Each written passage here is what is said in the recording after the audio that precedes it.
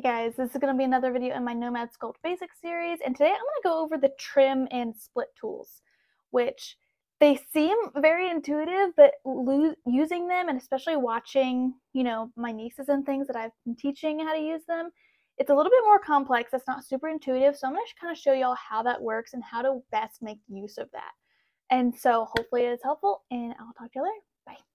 So another couple of tools that we have here are the trim and the split tool, which are going to do basically what they sound. You can do the trim over here. You can choose your lasso, a polygon, a line, a rectangle, or an ellipse. So rectangle, you're going to do, I'll sometimes cut off the bottom of my sculpts like this to make sure they're even for printing.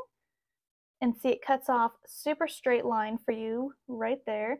Or you can go to the lasso. You also have your symmetry tool up here that you can click and unclick. So I can cut that out, or go to symmetry and it'll cut it out on both sides for me.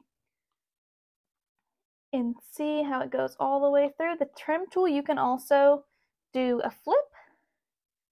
And basically how the trim tool works is it's going to cut off everything that's highlighted in white. So flip inverts that. So then I have that little piece left, or if we do unflip, then it's going to cut out that piece.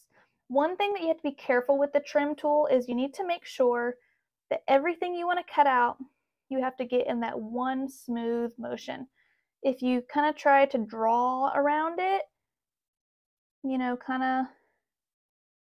of going back and forth like that, you're going to get weirdness going on in there. Another thing to be careful with is when you trim something, as you can see, it's going to go all the way through that shape. Which can be a little irritating. So if I have a shape where I only want things cut out on one side, then I will usually use the tube or another organic shape and then remove that, cut that out with that manual shape cutout option that I've talked about before, where you can add a shape and subtract it like that. I will use that method if I don't want to cut all the way through my shape. Or sometimes I can kind of rotate it at the right angle to where I'm only going to cut off really on that side, and the rest of it is going to be not affected.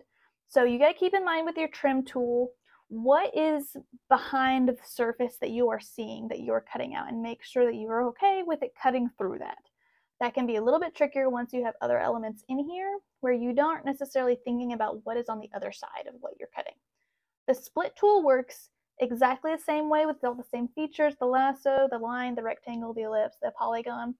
But instead of removing those things, it just does exactly what it says, where it splits those into separate objects. So I can go over here and see it doesn't look any different, but then if we go up here and select, see how we now have two separate objects getting highlighted where we split that down. So that can be really useful for cutting out and sparsing together different objects where you have a whole organic shape, especially with a flexi, and you want to get your basic shape in, but then you want to separate things in so you can add link joints or anything like that in the middle.